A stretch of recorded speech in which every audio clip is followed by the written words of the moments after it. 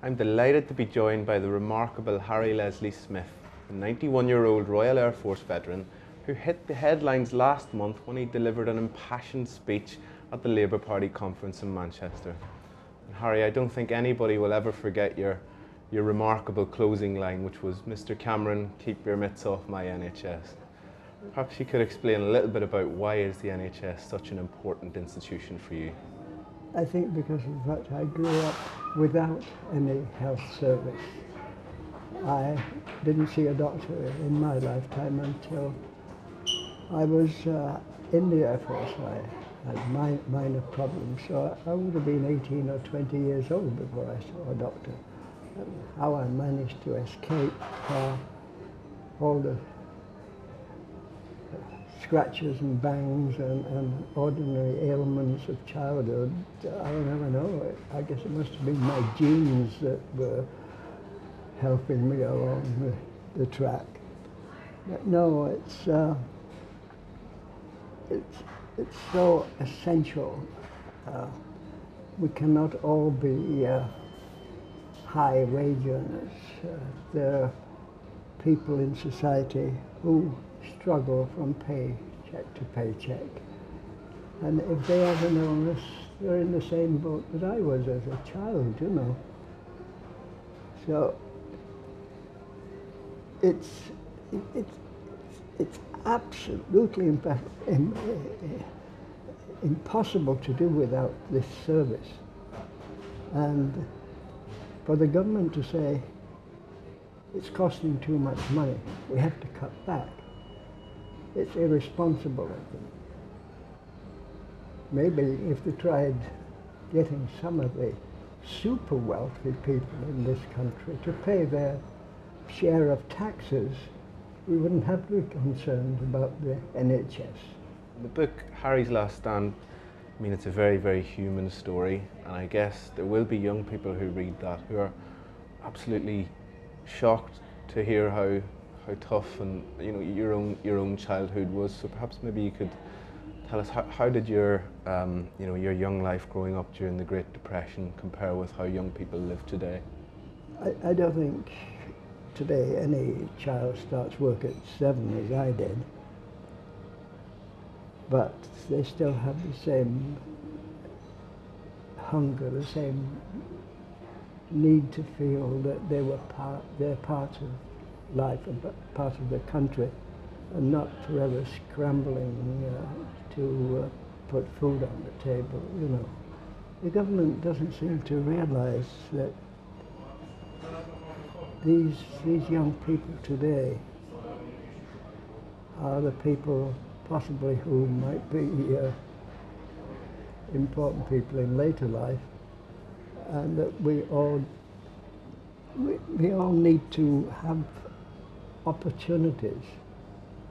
And if you're continually hungry and you're struggling and you see your parents unhappy, because just like my parents, what's going to happen? Love only lasts as long as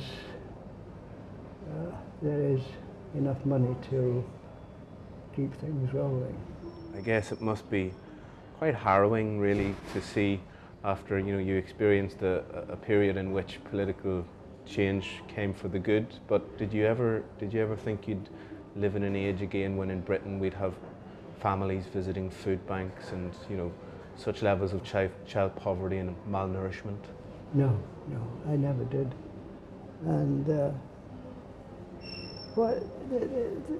it seems somehow it starts off with one country bringing in certain rules and ideas, and then another country takes up the same game, and then another.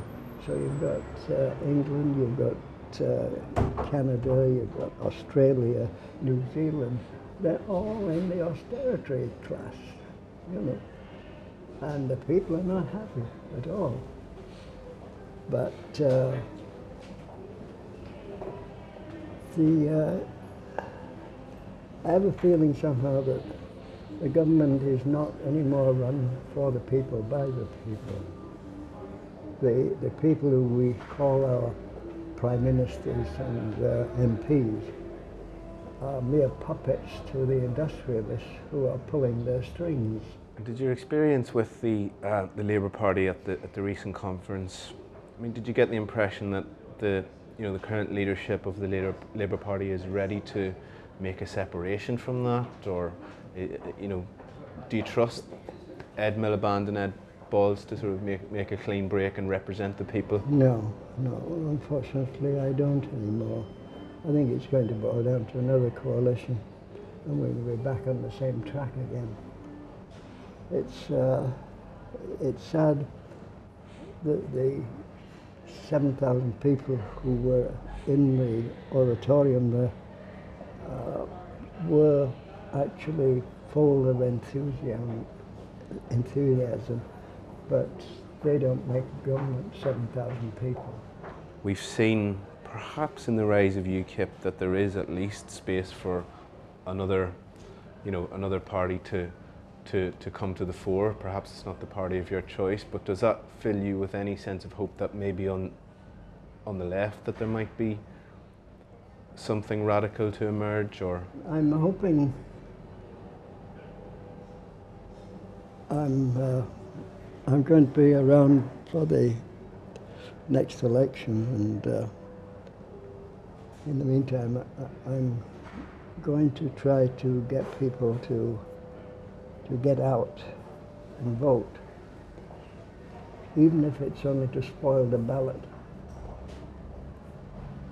Because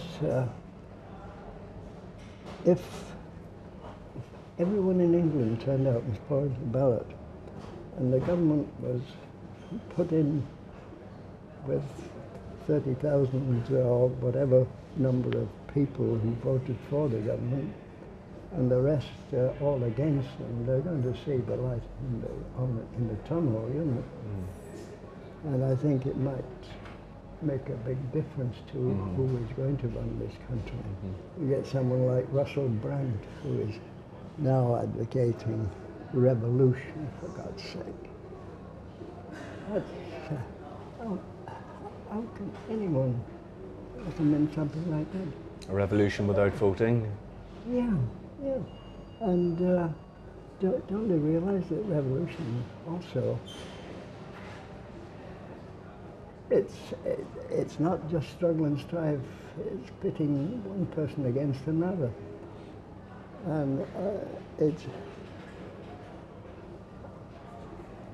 so easy for these people who have 20 million pounds in the bank to suggest that we should start tearing into each other's throats, because they damn well know that they can hop on a plane or a helicopter and bugger off if things get too rough, you know. But I think he should stick to comedy, that's very... He's all right at comedy. So change has to be democratic, is your message? Yes, yeah.